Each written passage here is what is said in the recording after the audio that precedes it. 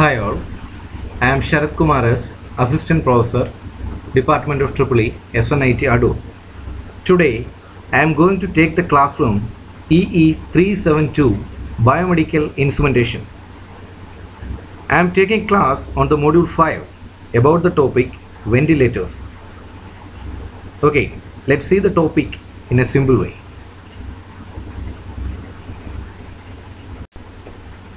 So ventilators. ഒറ്റ വാക്കിൽ പറഞ്ഞാൽ വെന്റിലേറ്റേഴ്സ് എന്ന് പറയുന്നത് ഒരു ലൈഫ് സേവിങ് എക്യുപ്മെൻ്റാണ്. ജീവൻ രക്ഷാ ഉപകരണമാണ് വെന്റിലേറ്റർ എന്ന് പറയുന്നത്. അപ്പോൾ നമുക്കിവിടെ പഠിക്കാനുള്ളത് എന്താണ് വെന്റിലേറ്റേഴ്സ്, അതിൻ്റെ പ്രവർത്തനം എങ്ങനെയാണ്, വാട്ട് ആർ ഇറ്റ്സ് മോഡ്സ്, അതാണ് നമുക്ക് പഠിക്കാനുള്ളത്. സപ്പോസ് ഇപ്പോൾ ഒരാൾ വെള്ളത്തിൽ മുങ്ങിക്കിടക്കുകയാണെന്ന് വിചാരിക്കുക, അയാളെ നമ്മൾ രക്ഷപ്പെടുത്തുന്നു വിചാരിക്കുന്നു. ആ വെള്ളത്തിൽ മുങ്ങിക്കിടന്ന ആളെ, ശ്വാസം കിട്ടാതെ വെള്ളത്തിൽ മുങ്ങിക്കിടന്ന ആളെ കരയിലേക്ക് കൊണ്ടുവരുമ്പോൾ ശ്വാസമില്ല. എന്താ നമുക്ക് ചെയ്യാൻ പറ്റുക? പ്രൈമറി ആയിട്ട് നമ്മൾ ശ്വാസം വളരെ ശക്തിയായിട്ട് ഊതി കൊടുക്കും, അല്ലേ?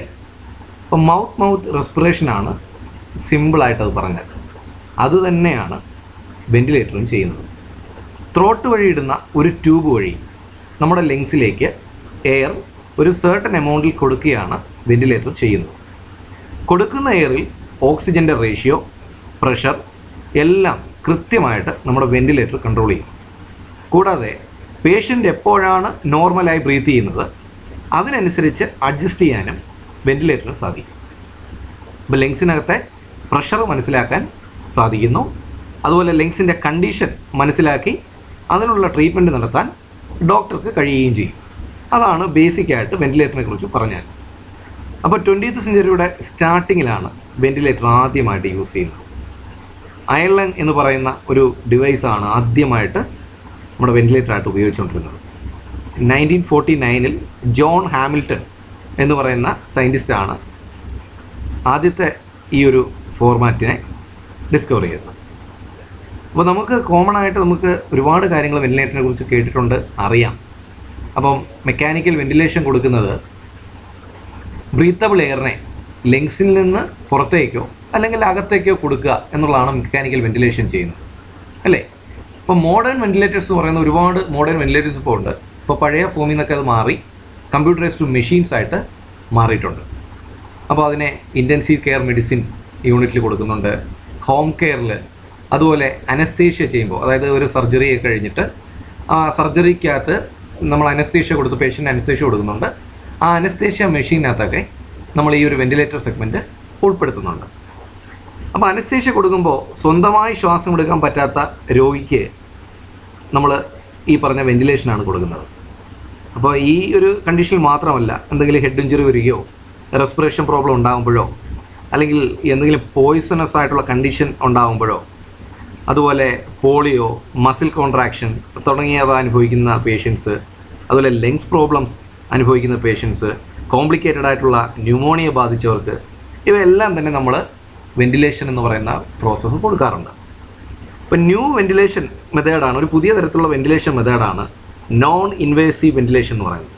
ഇപ്പം നോൺ ഇൻവേസീവ് വെന്റിലേഷൻ ഒന്നുമില്ല, അതായത് നമ്മുടെ ത്രോട്ട് വഴി ഒരു ട്യൂബ് ഇടുന്നു, ഫേസ് അടച്ച് എയർ ലീക്കായി പോകാതെ ഒരു മാസ്ക് ഇട്ടാണ് ഈ പ്രോസസ്സ് ചെയ്യുന്നത്. അപ്പം വെന്റിലേഷനെ കുറിച്ച് ബേസിക് ആയിട്ടുള്ളൊരു ഐഡിയ ആണ് നമുക്കിപ്പോൾ ആവശ്യം.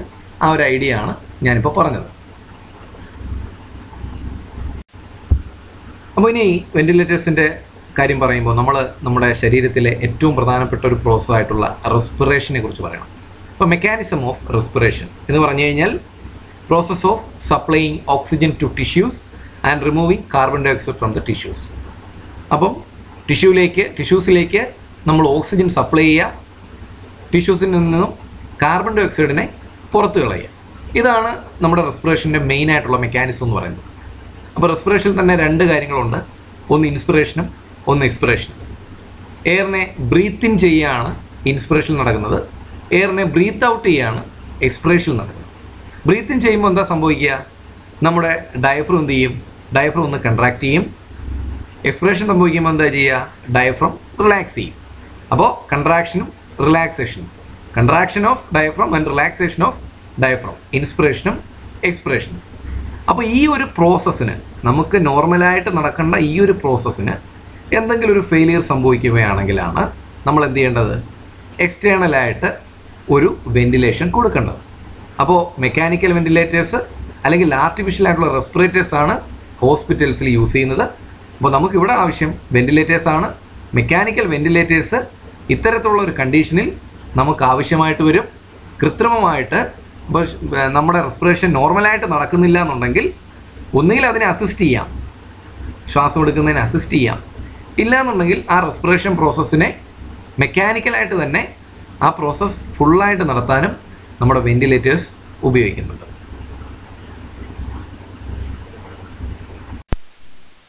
അപ്പോൾ നമ്മുടെ റെസ്പിറേഷനിൽ ലങ്സിൻ്റെ കാര്യം പറഞ്ഞു. ഇപ്പോൾ ലങ്സ് മാത്രമല്ല, നമ്മുടെ നോസ്, നമ്മുടെ മൂക്ക് വഴി നമ്മുടെ ശ്വാസം ഉള്ളിലേക്ക് എടുക്കുന്നു. ആ ഉള്ളിലേക്ക് വരുന്ന ശ്വാസം ഡിഫറൻറ്റ് പാർട്സ് ആയിട്ടുള്ള ഫാരിങ്സ്, ലാരിങ്സ്, ട്രക്കിയ വഴി ലങ്സിലേക്ക് എത്തുന്നു. അവിടെ ബ്രോങ്കസ് ഉണ്ട്, ബ്രോങ്കിയോളയുണ്ട്. അപ്പോൾ ഇത്രയും പാർട്ടുകളിൽ കൂടെ കയറിയാണ് നമ്മുടെ എയർ, ഓക്സിജനേറ്റഡ് ആയിട്ടുള്ള എയർ അകത്തേക്ക് വരുന്നതും പുറത്തേക്ക് കാർബൺ ഡൈ ഓക്സൈഡിനെ എക്സ്പെൽ ചെയ്യുന്നത്. അപ്പോൾ ഈ ഒരു പ്രോസസ്സ് കംപ്ലീറ്റ് ആയിട്ട് നടക്കുന്നതാണ് നോർമൽ റെസ്പിറേഷൻ എന്ന് പറയുന്നത്, അതായത് ബ്രീത്ത് ഇന്നും ബ്രീത്ത് ഔട്ടും. അപ്പോൾ ഈ ഒരു ഫംഗ്ഷനിൽ ഇവിടെ എന്തെങ്കിലും ഫംഗ്ഷൻ ഒരു പ്രശ്നം വരുമ്പോഴാണ് നമുക്ക് കൃത്യമായിട്ട് ശ്വസിക്കാൻ പറ്റാത്തതും നമുക്ക് എക്സ്റ്റേണലായിട്ട് ഒരു വെന്റിലേറ്ററിൻ്റെ ഹെൽപ്പ് ആവശ്യമായി വരുന്നത്. So mechanical ventilator is a machine that makes it easier for patient to breathe until they are able to breathe completely on their own. എന്തെങ്കിലും റെസ്പിറേഷൻ ഫെയിലിയർ ഉണ്ടാകുമ്പോഴാണ് നമുക്ക് മെക്കാനിക്കൽ വെന്റിലേറ്ററിൻ്റെ ആവശ്യം ഉണ്ടാവുക. അപ്പോൾ ഈ ഡിവൈസ് എന്താ ചെയ്യുക?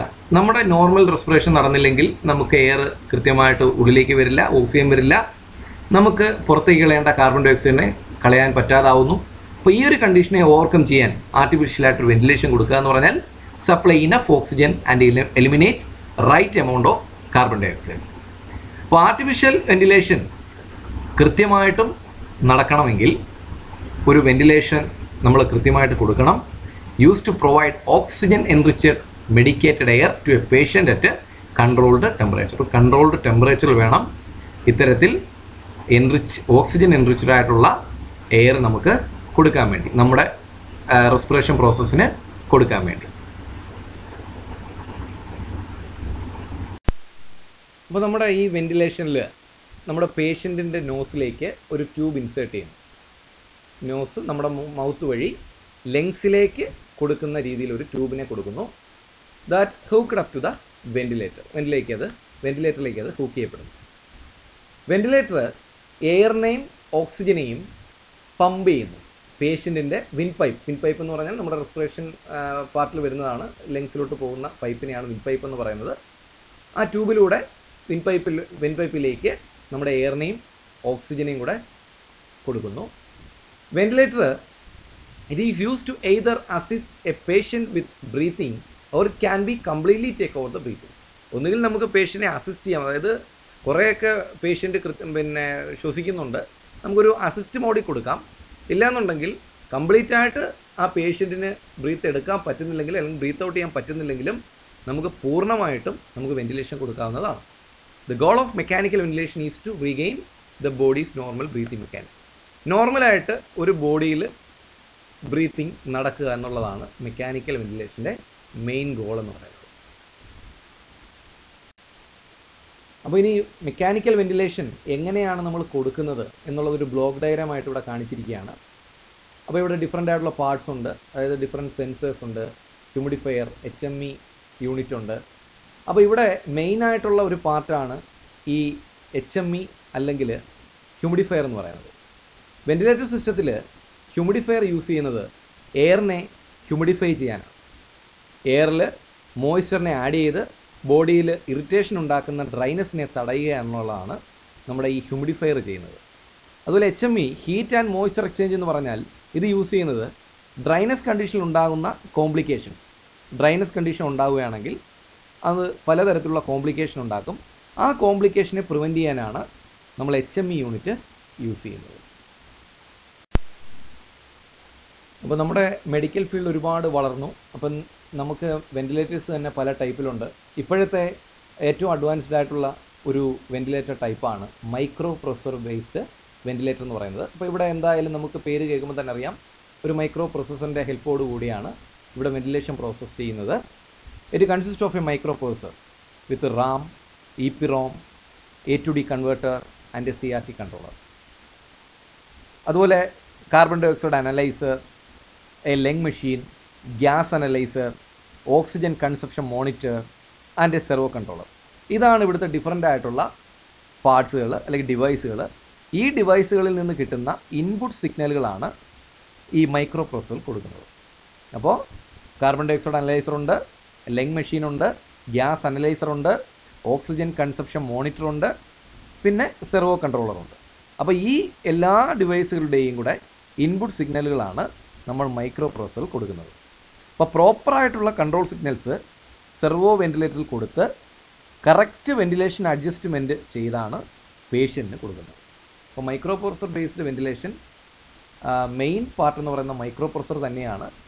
മറ്റു ഡിവൈസുകളിൽ നിന്ന് കിട്ടുന്ന എല്ലാ ഇൻഫർമേഷൻ്റെയും സിഗ്നലുകളെയും റിസീവ് ചെയ്ത് പ്രോസസ്സ് ചെയ്ത് ഔട്ട്പുട്ട് കൊടുക്കുകയാണ്, സെർവോ വെന്റിലേക്ക് ഔട്ട്പുട്ട് കൊടുക്കുകയാണ് മൈക്രോ പ്രോസസ്സറിലൂടെ ചെയ്യുന്നത്.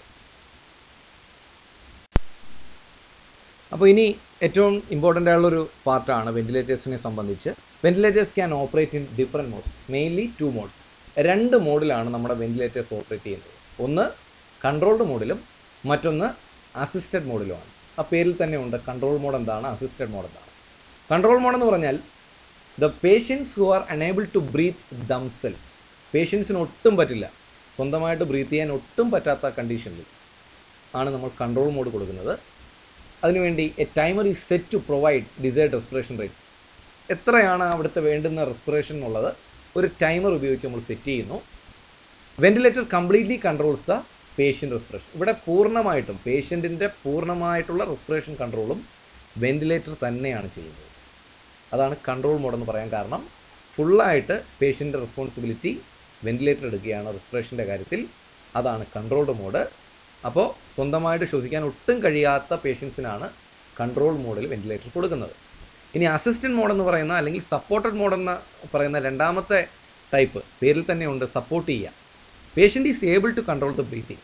പേഷ്യൻറ്റിന് ബ്രീത്തിങ് കൺട്രോൾ ചെയ്യാൻ സാധിക്കും, പക്ഷേ the patient is unable to take sufficient amount of air. പക്ഷേ കൃത്യമായിട്ട് നമുക്കൊരു എമൗണ്ട് ഉണ്ട്, ഇൻടേക്ക് ചെയ്യുന്ന എയറിന് ഒരു എമൗണ്ട് ഉണ്ട്, കൊടുക്കുന്ന വെളിയിലേക്ക് കളയുന്ന എക്സ്പെൽ ചെയ്യുന്ന എയറിന് ഒരു എമൗണ്ട് ഉണ്ട്. ആ ഒരു എമൗണ്ട് സാറ്റിസ്ഫൈ ചെയ്യാൻ പേഷ്യൻറ്റിന് പറ്റുന്നില്ല എന്നുണ്ടെങ്കിൽ അതിനെ അസിസ്റ്റ് ചെയ്യാണ് നമ്മുടെ വെന്റിലേഷൻ ചെയ്യുന്നത്. In this inspiration is triggered by patients attempt to breath.